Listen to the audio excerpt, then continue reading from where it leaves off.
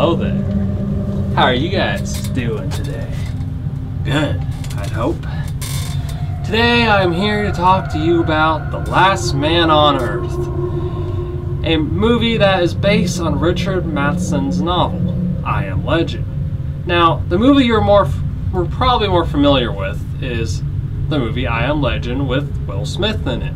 No, I'm not going to be showing any footage of that, but you know very well which one I'm talking about. Now, this movie came out 4 years before Night of the Living Dead, and, well, it gave George Romero a lot of inspiration for his movie, and it's kind of, well, it didn't set the base for zombies because they were around before this movie came out, but it started to define what a zombie was, more or less. So let's go and take a look at The Last Man on Earth. The movie starts off with a guy named Rob Morgan going through his daily routine. He realizes he's out of garlic, and he also needs mirrors and gas in order to survive. I really seem to enjoy the house he's living in because of how cozy it might seem in the apocalypse. Morgan's pretty well off, if I say so myself. Upon further looking at the calendar, we see that the story takes place in the year 1968, which so happens to be the year Night of the Living Dead was released. Upon leaving the house, Morgan comes across some zombie-like people, kills them with a stake, and moves on. Why? Well, you'll find out later. Anyways, we see him get the supplies he needs, and then he heads home to survive another night.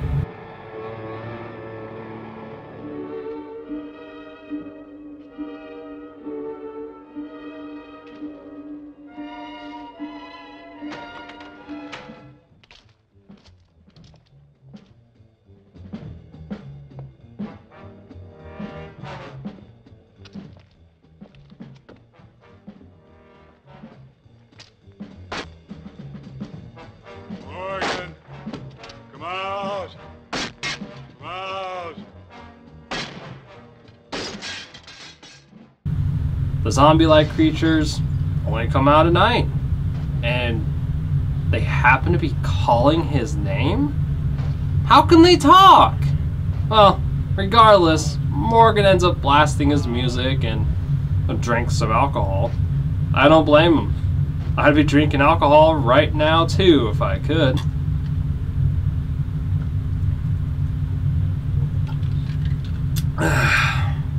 What? This? No, it's not alcohol. Yeah, I wish it was, but I can't have any alcohol in here.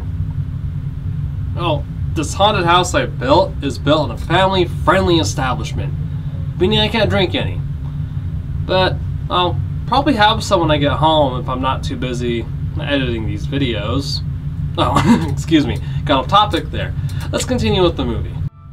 The next day, Morgan visits a church, which I assume is the same church his wife's corpse is in, but I can't say for certain. Unfortunately for him, he ends up falling asleep on the coffin and wakes up when the sun has already set.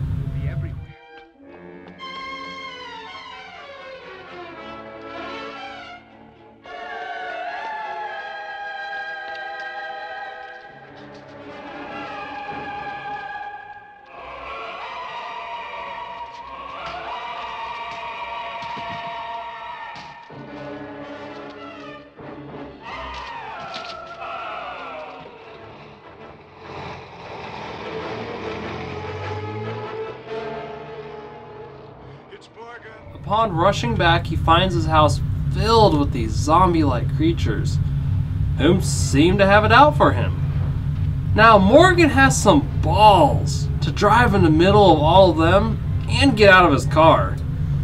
It reminds me of a scene in the 5th season of The Walking Dead, but I'm not here to talk about that show right now, because I don't like spoiling things for people. And in case you already don't know, I plan on discussing the entire story of any movies I plan on reviewing, what I love and dislike about it, and so on. So if you don't want any spoilers, I'd recommend you stop this video now, watch the movie I'm discussing, and come back when you're done. And if you don't want to, that's fine, but you have been warned. Morgan thankfully uses a mirror to get inside, mainly because these zombie-like creatures do not like seeing their image. So let me get this straight. They can be killed by wooden stakes, they can't stand garlic, they hate seeing themselves, and they also only come out at night? Sounds like a vampire to me, even though they act like zombies. Well, regardless, it's a very cool concept for a film. After getting into his house, Morgan pulls up some footage and begins watching it. Upon seeing a scene where a man gets kicked by a donkey, he loses it completely.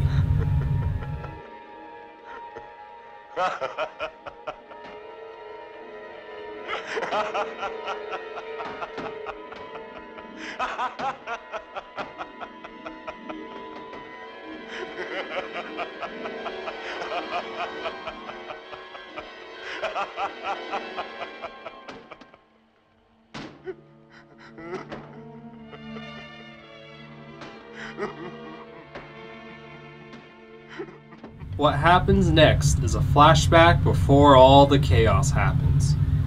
We will begin to see what really happened before everyone but him died. His daughter is having a birthday party, and Morgan and his wife are enjoying their weekend. It's not long before an old friend of Morgan's named Ben comes and discusses his concern about the new world epidemic that is seemingly similar to the old plague. Is that a commentary on my work at the lab? We both know how hard you've worked. I'm sorry, Ben.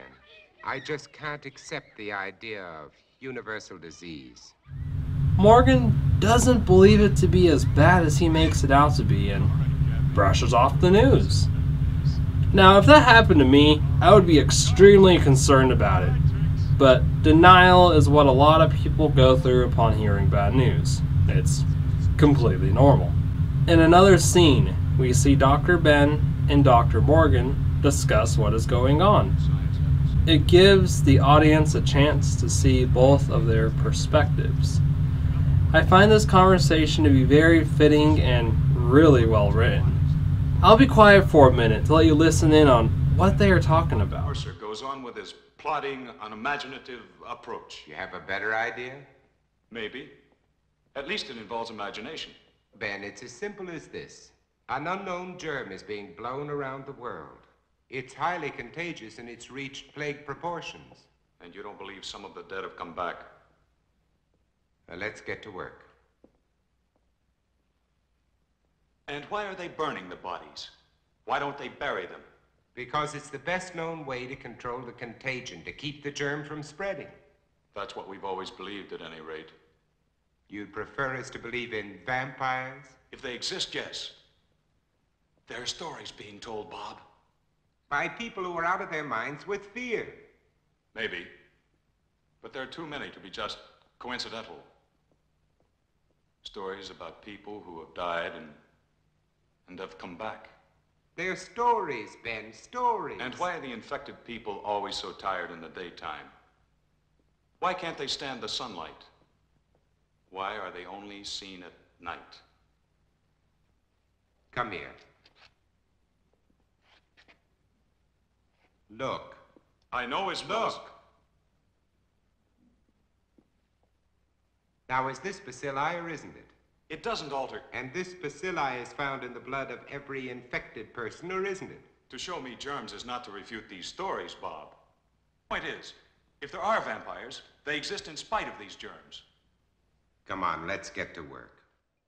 Morgan ends up finding out that his daughter and his wife caught the horrible disease. The daughter is taken by the soldiers and is tossed off a cliff to burn. I said get out! I want my daughter. Mister, a lot of daughters are in there, including my own. I wish the wife would have listened and not called the doctor. But then again, the daughter would not have had much more of a chance anyways, as bad as that sounds. He decides to bury his wife once she dies instead of letting her body get burned by the soldiers, only to have this next scene happen. Watch.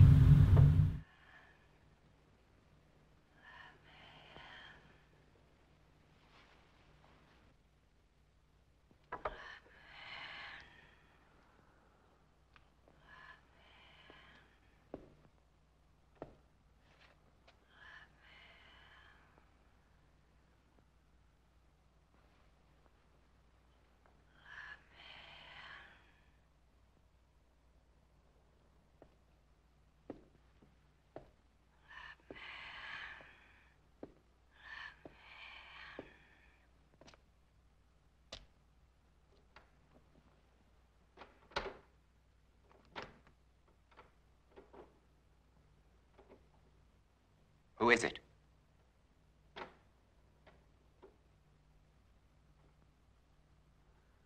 Who's there?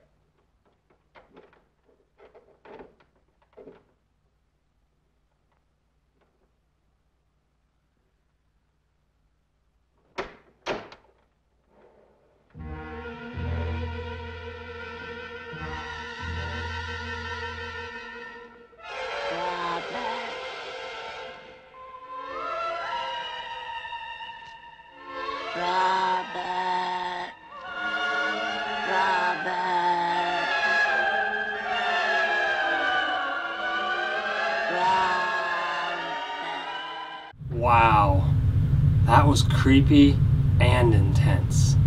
The whispering of "let me in" and the reveal was startling, even by today's standards. I was really invested just because it was done that well.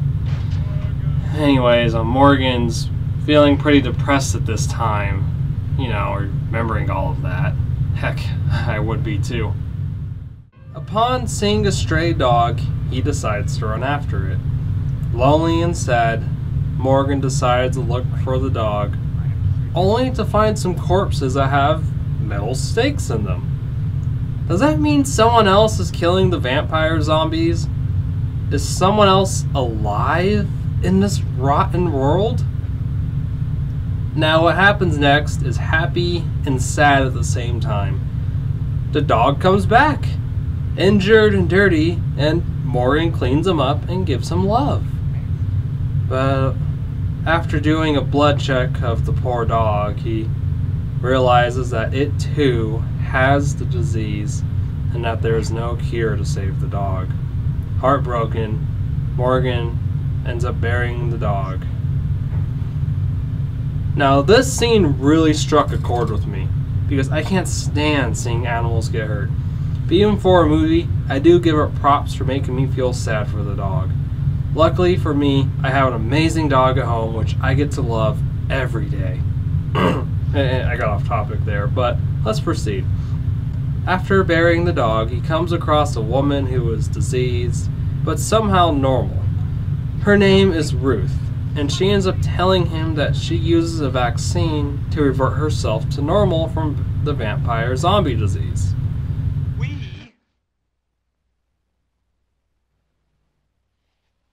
But you lived through all this. Do you know why? Perhaps I was chosen. That's a laugh. Or perhaps it's because a long time ago when I worked in Panama, I was bitten in my sleep by a bat. My theory is that the bat had previously acquired the vampire germ. By the time it entered my blood, it had been strained and weakened by the bat system. As a result, I have immunity. Well, it's only a guess, but it's all I have to go on.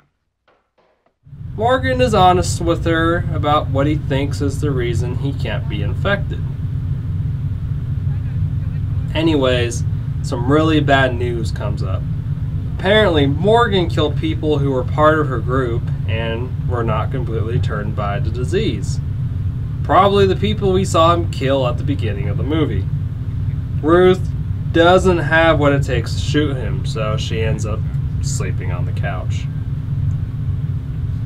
Morgan then ends up transferring some blood to Ruth and ends up curing her completely from the disease.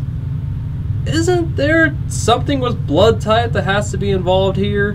What if she didn't have the same blood type as him? Or what if she doesn't? Does it still work? Ah, screw it. I shouldn't be questioning this too much.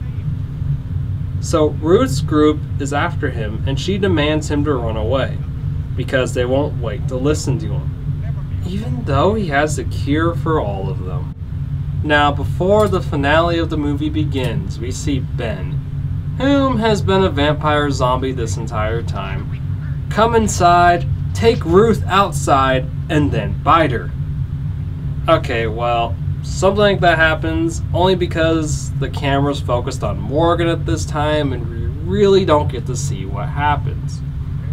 Even I begin to question how they both got outside when Ben was clearly seen going inside the house. He does walk slow, and you think Ruth would have screamed sooner.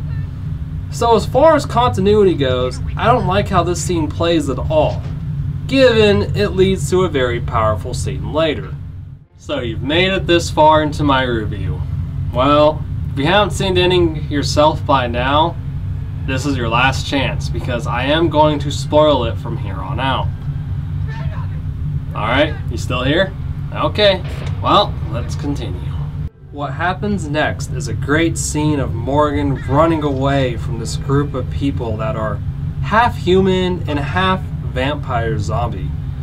They want him dead, but Morgan does a good job from hiding from them and running into a police station to get some supplies. He uses a gun to kill a few of them, or at least slow them down, and he also uses smoke grenades to buy him some time. Unfortunately, he gets shot before entering the church. It's not long before he ends up being surrounded. Ruth tries to stop them from killing him, but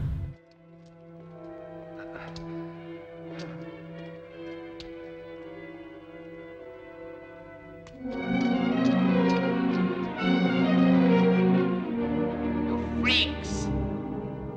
All of you freaks! Mutations!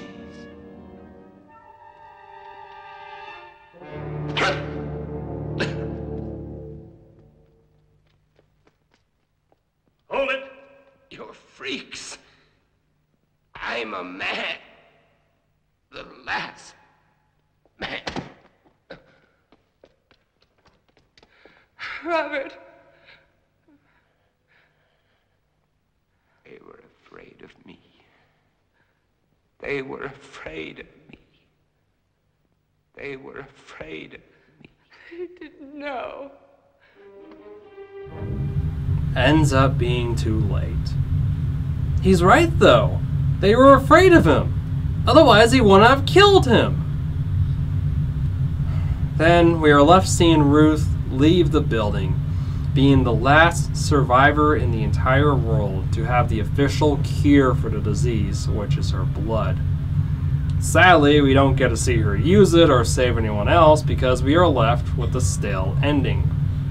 Can't really call it a cliffhanger since it's just an abrupt end, but I would have enjoyed seeing a little more of this story. Vincent Price is a favorite actor of mine from the older movies. He played in a huge variety of films, and if you haven't seen some of his work, then I highly recommend you look him up.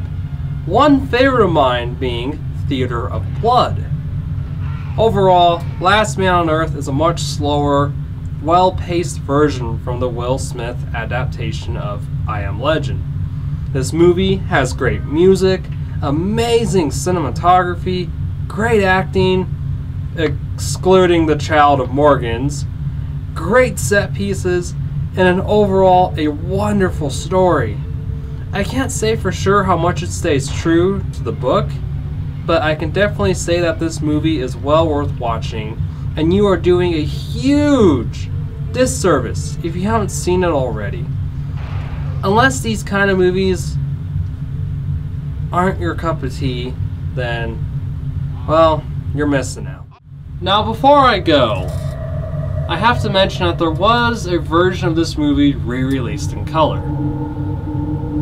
the vampire zombies are pale, Morgan looks colorful, and, well, there's color. Granted, it's nice to look at, but it's not what the director was trying to go for. Color was released like years before this. Granted, it was more expensive, but it was still out there. If he wanted to use color, he would have. So the director's intention was to use black and white, and that's the version I like more. It's more atmospheric that way, the set pieces stand out more, and it's just better overall. Now, Halloween's coming up, my favorite holiday, and I can't wait to scare kids. Oh, no, I'm working. Well, for those of you who are scaring kids or going to be in the outdoors, be safe, and don't do something too crazy. Alright, time for me to go. Have a great Halloween, everybody. I love this haunted house. Too bad I can't show it to you more.